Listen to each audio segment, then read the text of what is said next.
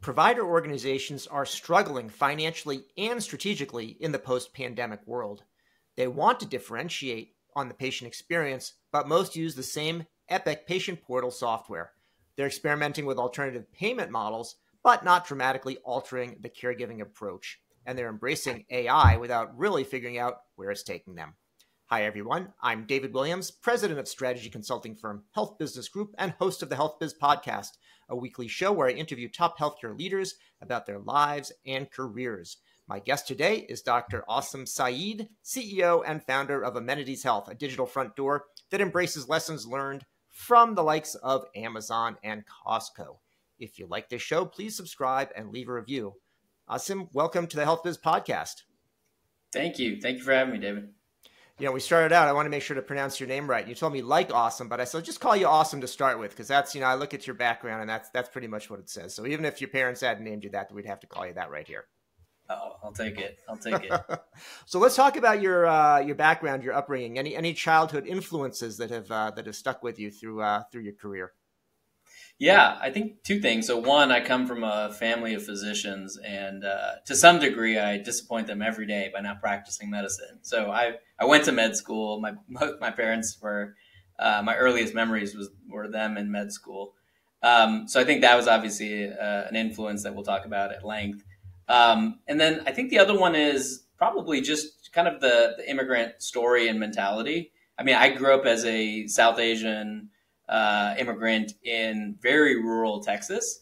And I don't know, maybe that started this kind of empathetic journey, which is to say, I'm always wondering what it's like for the other. So even though I'm a physician, I find myself more inclined to say, like, what does it feel like for a patient, and trying to navigate that. So I'm far less forgiving of the physician experience than you'd think I might be. And maybe that's rooted in that origin.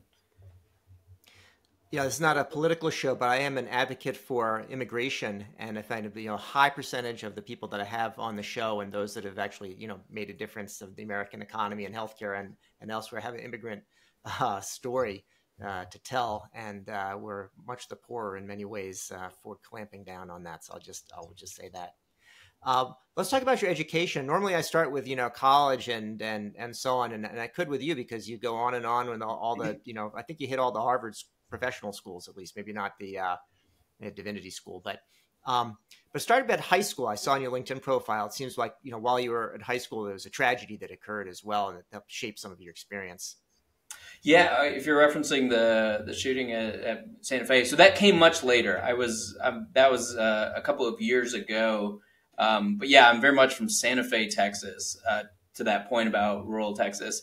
And it's really a huge part of my identity now, too, just to be very clear. Like, I'm very Texan. When people sometimes hear me or see me or see my picture, but then meet me and they're like, why do you sound like this? I'm like, oh, I've grown up in Texas all my life. Yeah, like, where are you from? Yeah. Exactly that question. I was like, oh, I'm far more of a kind of a hillbilly than anything else these days. But yeah.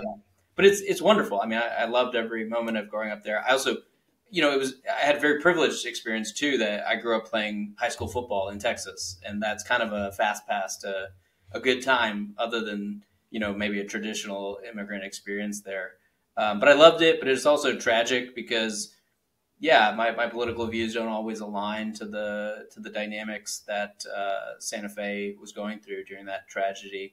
I wrote an op-ed about it to the Austin Statesman about just trying to find some middle ground on a lot of these things. And again, I know that's not the purpose of the show today, but it's something that I do think is formative in terms of, like you said, having empathy, just knowing that, like, you can't just account for people that see the world like you do. I feel like so many of our problems are built and assessed in silo, and that's not going to work.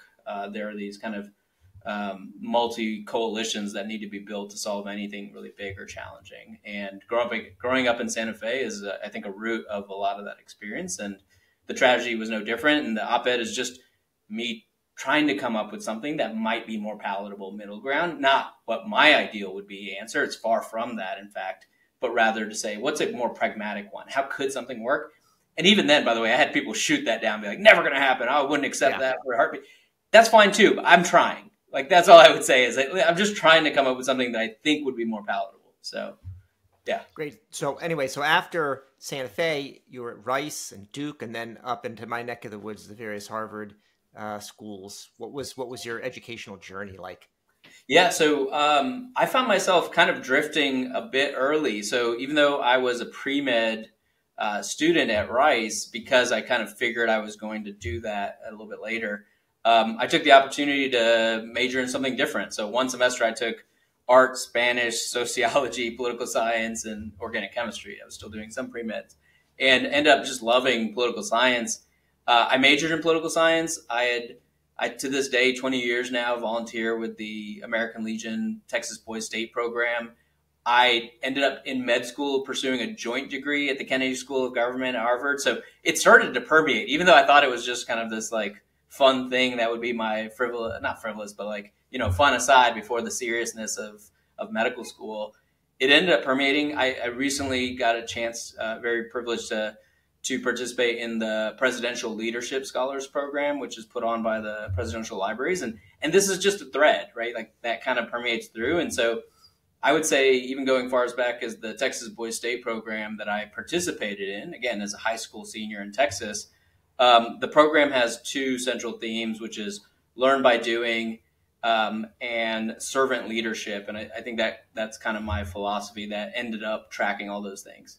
Now, that being said, as you mentioned at the very beginning, at the Kennedy School, one of the coolest things was you could really cross-register. So I spent some time at the business school.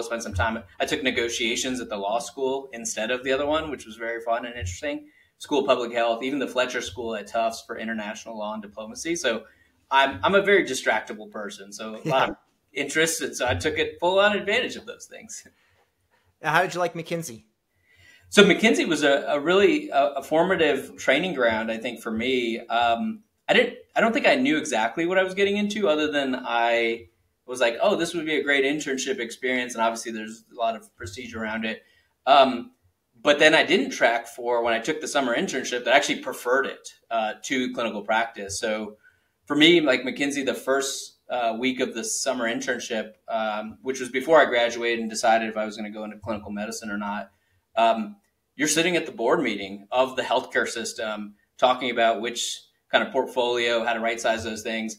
And kind of from that moment, I fell in love and said, well, this is what I want to be doing longer term. Why am I going to go through residency just to try to get back here when this seems to be a fast track? That was the reasoning to go to McKinsey instead of the clinical route. But I'll also be remiss to say, like, I don't think I realized then the skills are so differentiated. So often I find myself, I have other friends and colleagues who were also in med school and went on to clinical routes. And one of my good friends ended up being a CEO of a hospital. And I remember asking him, like, how do you feel trained to do that? Like, you have no competence. I mean, being a doctor does not train you. Like, what's a P&L? What's a balance sheet? How do these statements work? Like, you have no training any of that. And I just find that, like, it's so odd to me sometimes when we go these clinical routes and they're like, well, we'll just assume they'll be great leaders. Not that, of course, physicians can't be great leaders, but like, I very much look at McKinsey as my residency in the business of U.S. healthcare. And it very much was that. I mean, you get some other things like the, quote, consulting toolkit about being able to handle large data sets, financial models, being able to build out business cases that consider a lot of different strategic options. Those things are all great.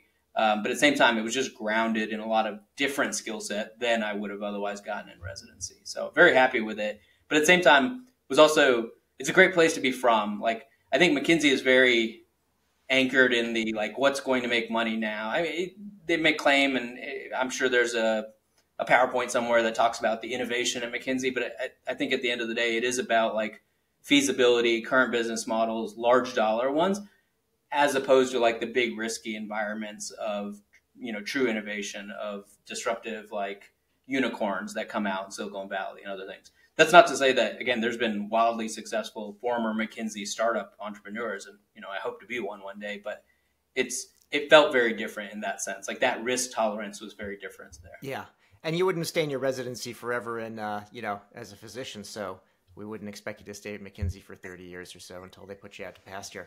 Yeah. When I was at Boston Consulting Group, we had some people had trained as a physician, and they said actually the key to being a consultant is sort of hung up their stethoscope. You couldn't think exactly like a physician in order to be a consultant. And I think you're right about looking at those that have these big business roles. And sometimes I think physicians figure, well, I went to med school, I've done all this stuff, of course I can do all these other things. And some of them can, but not all. And there's some blind sides to it as well. Yeah. I mean, if I'm being blunt, it's just very different skill sets. I mean, I think there's clinical professions that are very much about knowledge base, memorization of large data sets, which again, we know in the future is a big question unto itself. Yeah. And then there's other ones that are highly mechanical about doing the same thing every day, orthopedic surgery, et cetera, and fine tuning things.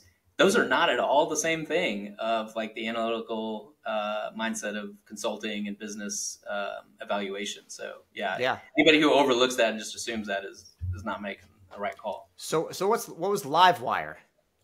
So Livewire was my first foray into startup life. So I left McKinsey partly because my biggest deficit of it was, our biggest product was PowerPoint solutions. Yeah. I started to do a lot more technology stuff towards the end of my tenure at McKinsey. But at the same time, that little bit of exposure got me super excited about products. And I didn't know this at the time, but I ended up playing the chief product officer role in an early stage startup and just fell in love with product. So Livewire was a financial marketplace for tax, accounting, and financial advisors. Even today, it's kind of miserable or difficult to find a new tax or accountant or financial advisor. I mean, the majority of people, you talk to them, they're like, I don't know, my dad has a guy, is like still the answer in 2023. There's a lot of challenges to why that marketplace doesn't exist. Two-sided marketplaces are kind of notoriously difficult. But I got to learn all about it as I launched an early stage tax accounting startup, and it was acquired early stage by H&R Block. It was never huge, but it was a great learning ground. And frankly, when I got to really flex and fall in love with product, which is kind of more how I fancy myself now, and then more so even than a clinical background, I have, I can build a clinical model for diabetes or something without having to go hire a doc to consult for it. But it's the product mindset that I think I leverage more regularly. And then the other thing that was really surprising and fun about Livewire was, so my next move was back into healthcare, how much of the two-sided marketplace concepts and struggles and problems applied directly, like one for one, back in healthcare. And so I got to lean on that pretty heavy and frankly had spent more time thinking about it than I think anybody else in the country at that time. And was that Baylor Scott and White your next move? Yep.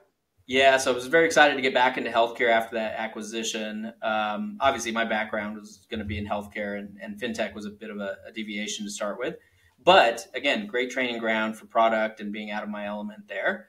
But Baylor Scott and White, in 2017 was, they had already created, but just very recently, what they called the digital health office. And I think that's all the rage these days with different innovation digital teams. We ended up growing to be, I want to say, the third largest one in the country behind UPMC and Providence. So at my departure 2 years ago now, I managed a team of about 150 FTEs and $40 million annual budget. So we were a pretty sizable one, and we'd grown into quite a sophisticated product shop. But it was also just a delightful fit in the sense that, like, it was back in Texas. I'm here in Dallas. That's where I live today, which is the headquarters of Baylor Scott and White. It's a great culture. They were very open to the idea of a physician, product, technical person. So I kind of fit the environment. As I mentioned, I love Texas. Grew up in Texas, wanted to stay, and I think that was part of the good fit as well. And so it was a wonderful experience.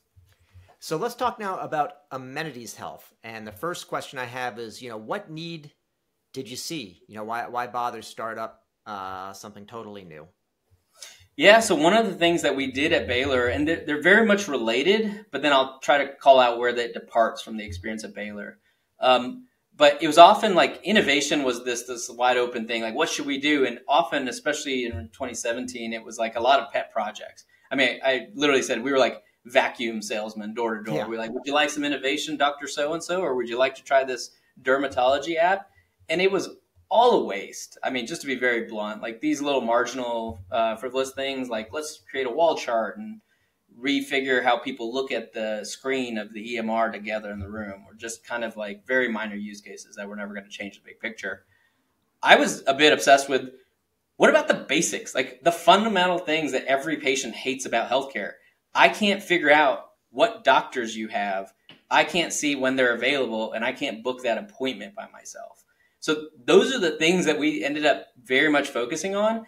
And we had a wide range of innovation still. We had robotic process automation, all these other things we were responsible for. But once we started fixing those things worked, and they worked so well. And some of that was technology. It was designing a better product. It was integrating directly into Epic for scheduling and things like that. But some of it was also just operational calls the leadership made. Like we didn't have a big conversation about opening schedules for primary care. They just did that. And that wasn't us. That wasn't the digital team. That was an operational call that we very much appreciated, because there's a lot of health systems we talk to today that say, hey, we want to build a new app. We have just greenlit this major initiative. It's going to be amazing. Can you help us do that?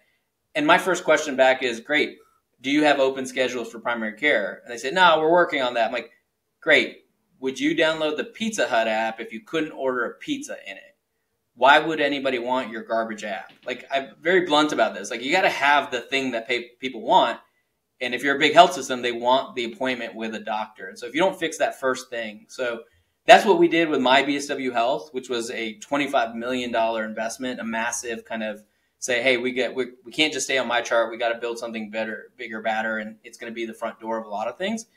And that investment paid off in spades, even though that's hefty and the vast majority of health systems can't make that type of investment easily these days. It paid off 10x, literally. We added 500,000 net new patients through that tool and through that website. And yet, we still see a lot of health systems with having some weird Rorschach test version of what is a digital front door. And we're like, it's a consumer grade website and mobile experience branded to you that gets you the patient and gets them what they want, which is a doctor's appointment. And yet we have all these like chatbots as the answer to that question somehow. And it's just crazy to me. So anyway, amenities was two things. It was one, to say health systems shouldn't have to build this over and over again themselves. That's just incredibly wasteful. So we do that. We are best in class. If you love My BSW Health, which a lot of people do, it's that again for others. And then the second thing is it goes beyond that, because the other thing that really I felt was missing, and the reason I left Baylor Scott & White to go do this as an independent company was, okay, getting better registration into the app, getting better provider search, getting to be able to book an appointment. That's great. But just to be clear, like that's getting the suck out of healthcare. Like we haven't made a massive world-changing difference. And what I really wanted to build next, and why the name Amenities also, was I feel like there's ways to fix a lot of the experience problems in healthcare if we just had a business reason to. Because today we fundamentally believe that health systems and most providers don't compete on experience. And that was one big thing. We're like, but why don't they? It's insane. If you look at the lifetime value of a patient in U.S. healthcare, it is at minimum $500,000 to $1.5 million on average, which is crazy. But nobody thinks of it that way. If that's higher than a lifetime value of anything I can think of besides like private helicopter and yacht sales. Yeah, right. And yet health systems like feel like they're going out of their way to piss you off, right? It'd be like, oh, we're only open till 4, not till 5. You can't register for the app. You got to call these 9 numbers. They should be rolling out the red carpet. And that's the concept of amenities, is like, let's give them something to be loyal to. So let's rewind a little bit, even to your first point regarding the scheduling and open scheduling, because that's been something that's been not a technology problem, but more of a cultural and a policy problem for at least 20 years. Now, are we at the stage where, and I think the idea is people, they don't want to reveal their schedule, they don't want to give up control over it. Are we at the point where people actually can like pick a time, or is it just kind of like, because where I've seen it in Boston anyway, is usually more of a schedule request, are Wednesdays better, So open scheduling sounds like a simple thing, but, and this is not our choice, but a lot of EMRs have made it far more complex. So there is open scheduling, meaning anyone can schedule. There's direct scheduling, there's service scheduling, there's request, what you've said there, and there's like 5 other ones. And the reality is we try to simplify that world exactly to your point. So absolutely, it needs to be getting an appointment, not requesting one. But the second thing I would say is it shouldn't be more technically complicated than scheduling a haircut, which is to say you need to know the provider, the date and time, and the length of that appointment and the location, right? And we've made it way more complicated. And to your point, it's often a negotiation with the providers. You're like, well, I only want to see, I want to see sports physicals on Tuesday mornings. That's how I like to work. Yeah. Too bad is my kind of answer. Like, that's not consumer centric. Like, that's Yeah. physician centric. And so that's where I said, like, I would say it is mostly operational. There is a technological component, which is two big things. One is the provider directory. I mean, we find that health systems, again, really struggle with the basics of like which doctors work there and where do they work and what is their phone number kind of thing. And then second is the open scheduling, I think, is about integration into the EMR. So, there's a dozen tools if you're, again, a barbershop or something and you want to push that stuff online. Shopify, scheduling, there's all these tools that make it really easy to publish. We all know that's not the EMR, right? Like, you can't just be like, oh, let's just publish and we'll give you APIs for all this. You have to go kicking and screaming, going and get these APIs. You have to custom build them or other things. But the reality is, like, you have to. That's what matters most. If you don't have an app that is anchored in physician scheduling, you're just doing stuff on the margin. Got it. So, you're starting to talk about this, lifetime value of a customer. And as you said, right, a lot of times for a consumer good, it could be a lifetime value, it could be $1,000 or $5,000. You're talking up into 6 and even 7 figures for just the average person walking through the door. And by the way, a lot of it paid by the government. So it's like they can afford it over time, even if the country as a whole can't. Yeah. The organizations that look at their customers that way, they behave in other ways, like membership model is a common one. I've been an Amazon Prime member forever. And I know there's some discussion about membership models in healthcare and some use of it.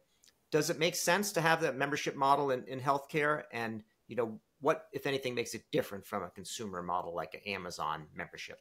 Yeah, fantastic question. And enthusiastic, yes. In fact, I not only believe that, I'm clearly betting my whole career on it. So the premise of amenities is very much memberships might get us to care about the experience in healthcare. So I think there's a lot of things that we can't necessarily, I don't have a good answer of how we fix. Like, I don't know how we fix cost because everyone kind of benefits. They don't say that openly, but they all kind of benefit, even insurance companies. Oh, we have a medical loss ratio. Well, 15% of an ever-growing number is an ever-growing number kind of thing, right? But experience, if we started competing on it, I think memberships is the way that the world has kind of accepted, because it solves a lot, it checks a lot of boxes, right? It's recurring revenue, it's a financial commitment, and unlike a lot of other things that we've attempted before, I believe it will steer people more than anything else has. Because I think we've tried so many different things for steerage, right? We've said, oh, we'll buy up physician groups, that'll steer them in network. Oh, we'll start narrowing the network, we'll start building ACOs. Patients don't recognize any of this stuff. You have to kind of make the thing that needs to happen the easier, better thing to happen. And I think memberships are the way to do that, because nobody makes you shop only for Amazon. But how often do you go to another website? And even when you do you go back and check to see if it's also on Amazon to get it there? Right? Like, we all do. And that's, by the way, that's the inspiration for this. It's not like I have some other wild membership experience. 175 million Americans are Amazon Prime members. And I always say, like, they figured out 2 things that changed the dynamic. Because I used to be an Amazon or used to shop occasionally on Amazon, but mostly still at Walmart. And the minute that shifted was free returns and 2-day shipping, right? Because they solved the fundamental challenges of e-commerce, which made it better than regular retail. And once it did that, now I step foot in a Walmart like twice a year, only when I have to have something now. Because I'd rather have the reviews, I'd rather have the 2-day shipping, I'd rather unlimited returns. Why go anywhere else? I know they're not going to hassle me for why did you return this or did you open it kind of stuff. In fact, they kind of bend over backwards to give you a good experience because they know the lifetime value. They play that long game. And so amenities, our membership approach is to say, not only should we do memberships, but we need to figure out what memberships are the 2-day shipping and the free returns, not just any memberships. Because I would argue One Medical is a great example. I'm like, great. No one is, I mean, everyone who's a One Medical member is like, oh my God, did you know I can get an appointment tomorrow? Like, the bar is very low with what they're thrilled about. It's not like that was the best doctor I've ever encountered or they solved my, this rash that no one else could find. It was just like they had an appointment tomorrow and their pillows were nice in the waiting room kind of thing, right? And so I think for the memberships in our research, we just ask people, what would you like? And we test a bunch of concepts. Now, this is back to that, like, people would ask for a faster horse to the Model T. People aren't going to exactly know, but we have some indicators that tell us it's not about the care. It's about about the peace of mind. So, for example, for us, all of the top features that come back in these surveys that we're running and the research that we're driving are financial in nature. And it makes sense because when we also ask them, what's the biggest problem in healthcare? The majority say cost, the worry of bankruptcy, the worry of financial ruin. And so not surprisingly, we have a feature we've tested called no surprise billing guarantee. And that's the number one membership feature people are asking for, not anything that the market has given us to date. Got it. So, there's been, I want to shift moving to artificial intelligence, because there's been a lot of talk about that in 2023 and some action. And I'm wondering if you look at AI, where do you see the opportunity in 2024 and beyond for amenities or for, this overall concept that you've been talking about? So I'm probably the most pessimistic about this. I don't think we're going to make much progress at all in the next 2 years. And that's because I not only seen this story before, I lived this story before. 10 years ago, it was IBM Watson. AI is going to change everything. 5 years ago, there was a big market for predictive sepsis risk scores, right? Yeah. Bayesian health. I personally did that analysis and tried to bring those in. And without getting into the rougher parts of it, like there's a reason that market doesn't exist today. And it's because of incumbency and other challenges. We've been down this road before. I think sepsis was an unbelievably good use case. And we didn't get our act together. And now what I see us doing is we're not even starting with a use case. We're just like, can you see what ChatGPT can do? It's amazing. Yeah. Let's throw it at shit. And I'm like, what are we doing? Like, what's the use case?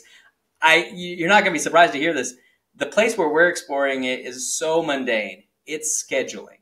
It's because we're trying to figure out, like, could this enable specialists to open their schedules more? Because that's a whole different thing than primary care, right? So we're not trying to do sexy stuff with it. We're trying to say, how do we, again, solve the most mundane problems we all seem to be avoiding while we dream up how it's going to somehow change the dynamic in healthcare, where it's not, because it's a technology, but we haven't defined the application that is a win-win-win for providers, for patients, for the administrators in the business of healthcare. So unfortunately, I don't see a lot of change coming other than a lot of LinkedIn posts in 2024. Okay. Well, scheduling could make a big difference. And as you said, the specialty one is more complicated. And I think that could be its own podcast. I think I've probably done one on scheduling. I mean, they look at the schedule for something, and it's like, it's so far out that what you don't know is, like, what are the cancellation rates? Because by the time you get to however far out they're offering, either you don't need it anymore because you're cured or you're dead. Yeah. So chances are, they have an opening today, because whoever made that appointment, whenever these appointments are available, is no longer among the living, or they dealt with their problems some other way. So yeah. So we'll do LinkedIn posts for next year for AI. Where are you going to focus on amenities health? Is it basically starting to scale up some more, or what's the focus? Yeah, I think one, you're just going to start to hear about us more. So we've been in 2 years. We're very, very fortunate to work with some early clients who were helping us build out this initial phase. You're going to start to see some of those go lives in Q1 of this year. And we think it'll handedly be the best digital front door, best patient portal in the market when that happens. So you're going to see a lot of us in a lot more places, a lot more referrals, a lot more things like this, where we just, I think, get out of not necessarily stealth mode. We weren't trying to keep this a secret. It was just we were very busy on the product. And then we will scale the business. So I think we are not just growing in terms of like engineers and product managers and those types of things, but also trying to very much find partners that are excited about new concepts like memberships. So aside from the digital front door, and as we said earlier, getting the suck out of healthcare on those basic friction points, starting to take risks and say, hey, what does a financial membership look like? What does a access membership look like? What does a concierge one look like that's differentiated in the market, or healthy habits one or other things? So I think we're having a lot of those conversations actively, but that's where I'm most excited to say, how do we go beyond just the mechanics of reducing the friction? How do we start to experiment to figure out what's the 2-day shipping and the free returns for this industry? Great. Well, my last question for you then is about books, and wondering whether you have read any good books lately, anything you would recommend, or since you're being blunt, I'll say anything you would recommend not reading. Well, no, I definitely have recommendations. I don't think I normally don't have the patience to sit through a book if I'm not going to like it, if they haven't got me the first couple of ones, even though I'm curmudgeon, as you're seeing. The one that I recommend that I'm kind of halfway through right now is it's probably not new. In fact, I'm sure it's not new. I just don't know when it was the book of the moment. It was called The Rational Optimist. I think it's a book about, we have, if you watch the news, you feel like every day we're going to hell in a handbasket, the world's going to end because we're all going to kill each other type of thing. And this just kind of systematically goes through the advantages we have today, and it kind of calms you, if nothing else. But I think it's not a healthcare book by any means, but I think it helps you understand, like, we have the thing that we've designed. And I think people know that inherently, but they complain about, or they often say, like, why do we have this healthcare system? Why is it broken? It's the healthcare system that was exactly designed. And what I've thought about with amenities and the thing that this book reminds me of is you have to challenge some of those core assumptions. Like, it's not profitable to compete on experience. That's why it's not being done today. Can we change that dynamic to then shift the answer of why do we have the healthcare system that we have? And The Rational Optimist for me is just a reminder of that, way outside of healthcare, which is where my fun reading always goes. Like, I live healthcare every day. It's so deeply. Yeah. I don't often like to read. I can give you those books, but those are less fun. Sounds good. Well, Dr. Aasim Saeed, CEO and founder of Amenities Health, thank you so much for joining me today on the Health Biz Podcast. It was a pleasure. Thanks for having me. You've been listening to the Health Biz Podcast with me, David Williams, president of Health Business Group. I conduct in-depth interviews with leaders in healthcare business and policy. If you like what you hear, go ahead and subscribe on your favorite service. While you're at it, go ahead and subscribe on your second and third favorite services as well. There's more good stuff to come, and you won't want to miss an episode. If your organization is seeking strategy consulting services in healthcare, check out our website, healthbusinessgroup.com.